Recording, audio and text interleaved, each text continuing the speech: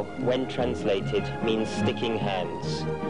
As playful as this technique looks, it is nevertheless an invaluable guide to correct hand positioning and correcting of angles for offense and defense, whilst at the same time developing sensitivity of mind and body. In time, after constantly practicing these movements with an opponent, it is said that the hands develop a mind of their own, so they will act smoothly, instinctively, and correctly.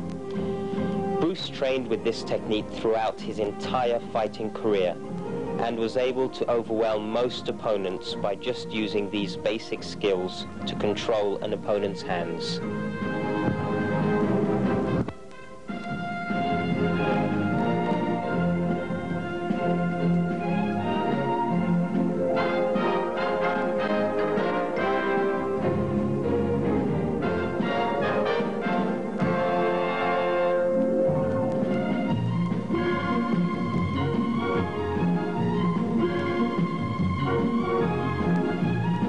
Bruce used the wooden dummy for practicing angled attacks and perfecting his footwork.